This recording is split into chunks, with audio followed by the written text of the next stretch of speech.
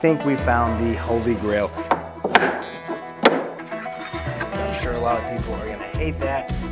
I don't use a handsaw often.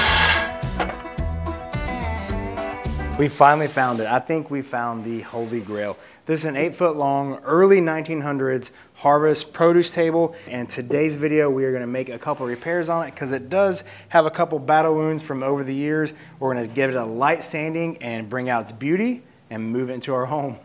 Over the years, at some point, it looks like it had some heavy weight sitting on the top, right in the center, which put a giant sag on the table. I put a level on it, and it's probably about an inch or an inch and a half. So that is the first thing we're gonna address. We're gonna flip it over, give it a good pressure washing, and then we'll address the underside when we get to it. And hopefully there's a couple issues we can correct on the underside and just put maybe some brackets or some simple wood wedges in there to fix that sag. Other than that, the top looks great. It does have a break on this side, but the benefit about that is we wanted a narrow 8-foot wide table. So what I'm gonna do is just zip this corner off to make it all one length. I hate doing that, but it's gonna work better for our location for this table where it's sitting. As you can see, the back side is all really good. It has the old taper legs. All of them are in good condition, except for one. One has a knot in it just from when they made it, so it is a little tweaked on that one. So we'll try to be careful, but this 8-foot table does have the old drawer in it. And it is all original, never been touched. Like I said, the only issue is the break on the back side and the sag in the center. So let's get started on this thing. So over the years, either someone has stacked something very heavy on top of this, or it's just settled because it is an 8-foot long table. So we're gonna notch these sections out right here, and I'm gonna use another 1x and see if I can create kind of a mirrored image of this front piece, and then just slide it down on the inside of it with some glue and some screws, and then that should double it up and keep it from further sagging.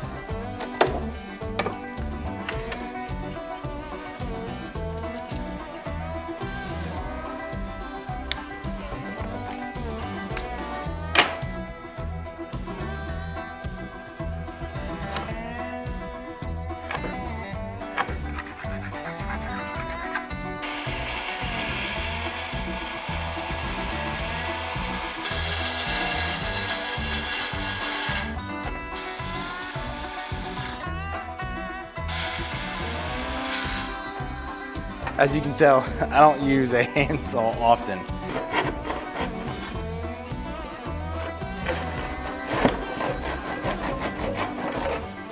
Let's see if she fits. So as you can see, this was a square I cut out. That way it would kind of interlap or overlap. Perfect. That is exactly what I was looking for. And this will really reinforce this edge right here, which was sagging. So to attach this piece, this board, I'm going to use a combination of construction adhesive, some screws on the sides to attach it to the front boards. I'm going to pre-drill this wood also. And then for the joints here, you would assume the weak part of the piece, I will probably pre-drill these holes and use some long 4-inch exterior screws, and then that way on this front side, I'll show you in a minute, I'll be able to hide the heads behind the drawer. And then on the top, the ones that are visible, I'll probably gonna use some ring shank nails, hammer those in, and then that way I can just paint the nail head black, and it'll probably match the existing ones that are already on here. But yes, this worked out perfect.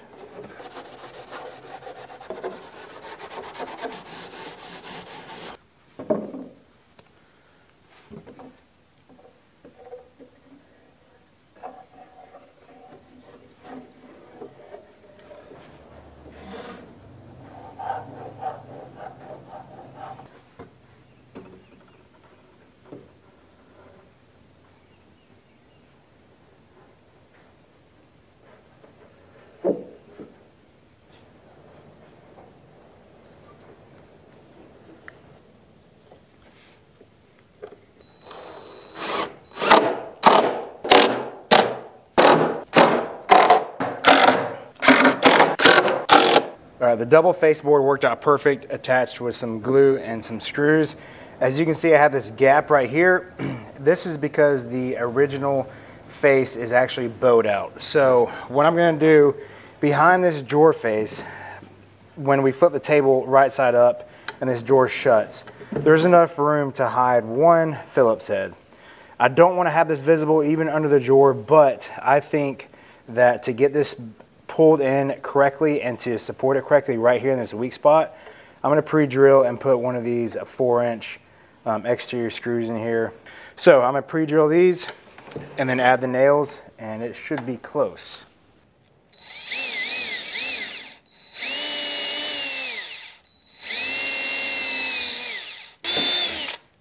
What's up, TT? Last day of school!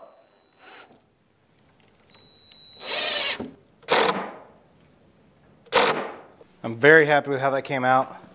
Without messing with it too much, that is all I'm doing. Now let's see if we can get this bad boy over, and we'll start the easy part. Oh.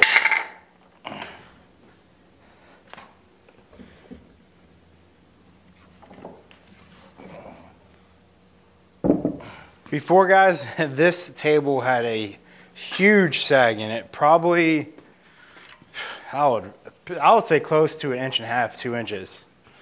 Now it looks tremendously better, but 6 foot level never lies. Oh gosh, look at that.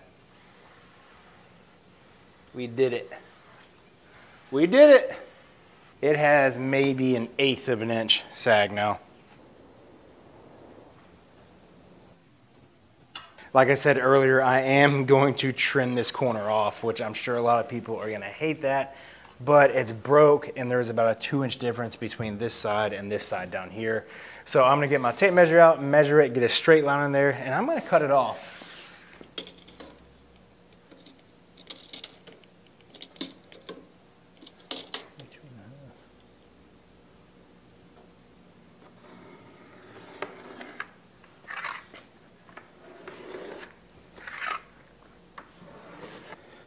Now for the easy part, we're gonna start with 120 and see how that goes.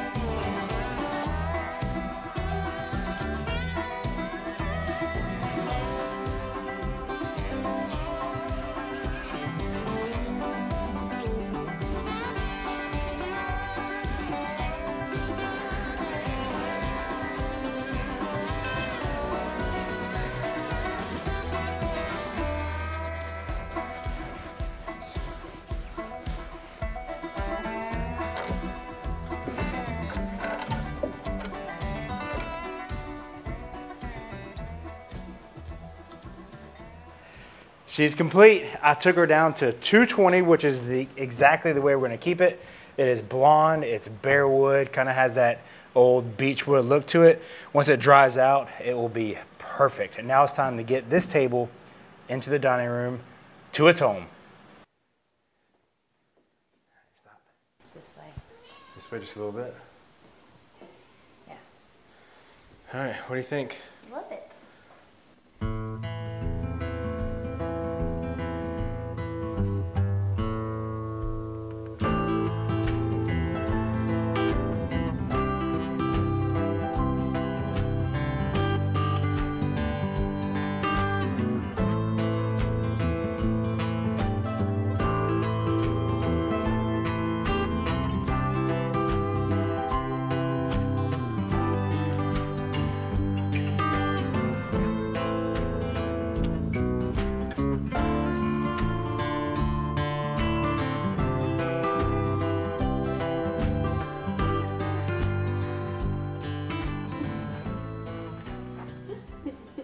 Thank you guys for watching this week's project. Join us next week, and do not forget to like and subscribe if you like this type of content. God bless, and we will see you next time.